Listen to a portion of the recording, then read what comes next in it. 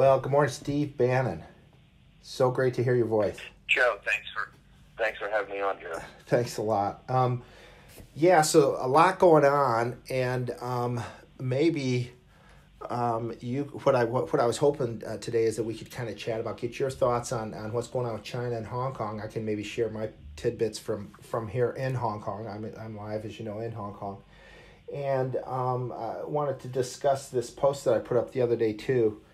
So there it is. So just to whatever we can cover here. Listen, I think one of the things I'm so excited about talking to you, and the reason that I think Gateway Pundit is so important is that the simple fact that you guys do as good or better coverage of anybody, right?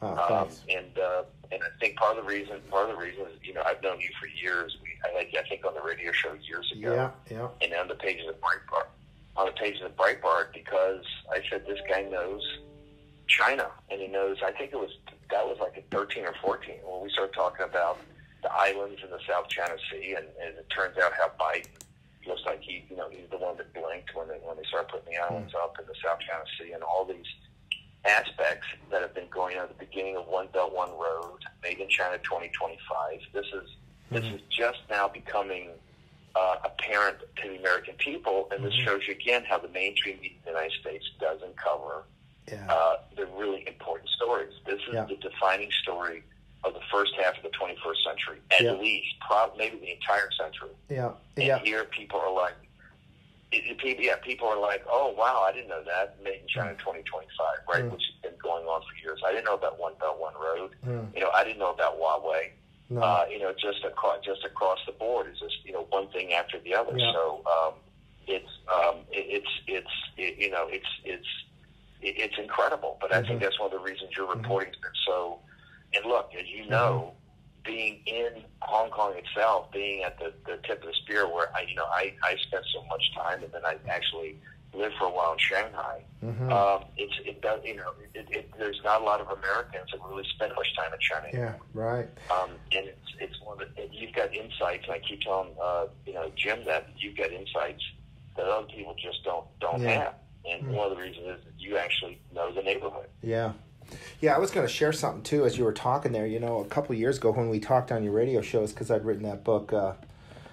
Really about I came up with 10 ideas for the U.S. coming from Asia, and one of the first ones at that time, this is in the early Obama administration, was just, it was about spending and social spend, and the comment I made was that China at that time is the socialist country, and yet it's spending way less than the U.S. on social programs.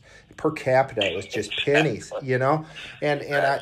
Also, what hit me, too, was I'd come across a dissertation, actually, by some Chinese woman in the UK, and she noted how after Xi Jinping took over, how he realized that China could not keep going the way it was, and that they had to, basically start giving people property rights.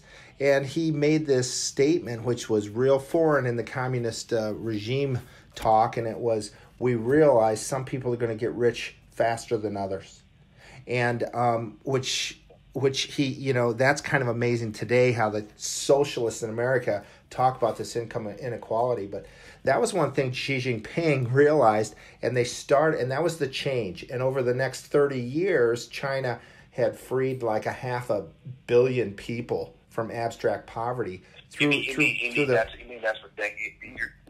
what Deng Xiaoping understood? 30 years ago. And he started that. And so at the time, back in Obama's administration, they were moving more towards really capitalism, while Obama was taking the U.S. more towards socialism. So that was one of my observations. But now... I think I would call it state. I would say I think they have a thing of state-controlled capitalism is what China's got. Yeah. Right? They say they're communists, but people don't have any personal individual property rights. The reason the CCP and the elite, it's really 12 to 15 families, really own everything. Right? They have control of the apparatus. That's why it's so difficult. Trump's deal is so brilliant. If you look at what Peter Navarro calls the 7 deadly sins of China, or the 7 verticals that are really the heart of the Trump deal that the Chinese walked away from, one of the central ones is subsidies to state-owned industries. And that is what is exported deflation and overcapacity throughout the entire world. It's one of the reasons it's so tough to get wages up.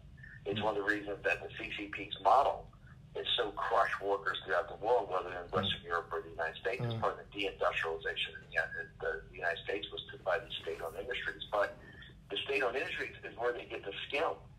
The CCP controls the state-owned industries, and where the leadership of the Chinese Communist Party gets the skim. They keep funneling tons of cash in these things and then take it off the top.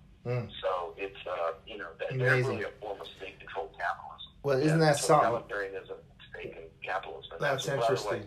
With slave labor, there's really no safety net. There's no social safety net. That's why the savings rate, the reason they can't really build a domestic economy, they can't get domestic demand up. One of the reasons people save. The families are very traditional. They save. The reason they save, there's no social safety net. You're literally on your own. And so it is, so the West has become addicted. The capitalists in the West and the corporations in the West who have created this Frankenstein monster has been created by Wall Street, the City of London, and the global corporations. They provided them the technology and they gave them the capital. Yeah. And so this is our monster we created, right? And this monster now is turned on its masters. Yeah. And it feeds off of slave labor. Yeah. And so we exported the jobs, we exported our industries, and now we take in the fentanyl, we take in the opioids because of the depression, the anxiety, the angst, the lack of self-worth of the workers in the Midwest in these factory cities. So true. Well, I can tell you, we're in a reverse opium war. Reverse opium war, which is the Chinese Communist Party. This is all Xi's China dream. The China dream is predicated upon ending the 200 years of humiliation that was started, guess where, in Hong Kong, with the first port treaty in 1848, and he's bound and determined. The irony is, it's where Hong Kong, I think, is the CCP is going to actually break its pick, and they'll see the beginning of the destruction of the Chinese Communist Party because of their handling of the freedom-loving young people in Hong Kong. But no, this monster, this Frankenstein, has been created by the West, and it's not. The West, the Chinese people are going to free themselves, and it has to be from them. The West can participate, help. The way it can help is to stop financing it, stop giving it technology, stop. Remember, the firewall is built on Western technology by Western companies. Yeah. So it's time to stop all that. That's one of the reasons the hogs here in the United States are every day taking material like your great article the other day, which is still the most insightful article. Why they're actually even at the table about the market crash, right? And hopefully our leaders, continue to drive home and cut a tough deal. Well, I tell you what, I loved your video that I put in that post. I saw it. I was down in Australia. Maybe a couple comments, first of all. So when I was at a business meeting last week with a bunch of top executives, right? And we're having this discussion, and I'm the only guy there that likes Trump, and they all know it, But I'm not afraid to speak up, and I think they get a kick out of that too, for the matter of fact. But so we were talking about China, and I was saying I just don't know. They've overbuilt. They have overbuilt here. And I noted some other things, the off-balance sheet liabilities and things like that we don't even know how big they are. And one of the guys said, well, with those buildings that they've overbuilt, they can just put people in them. And, at first that makes sense, but here's the deal. The dilemma, the thing that hit me is that, well, yeah, you can put people in those buildings, but they've got to have something to do. And if they don't have something to do, then it's going to be just like our inner cities where we've given these people places to live, etc., and they don't have something to do, and those neighborhoods go to, they go to hell, they go to drugs, they go to crime real quick. So China's got a problem there with those buildings. They can't just throw people in them and not have jobs there for those people to, to benefit from. So, and that was an observation I made the other day. But your video about really where we're at right now, and you said something in it that was just, to me, profound. It's like you said something like, right now we could take this whole thing down, and you were speaking about the regime. You said it's basically built on a house of sand. So you want to extrapolate on that some?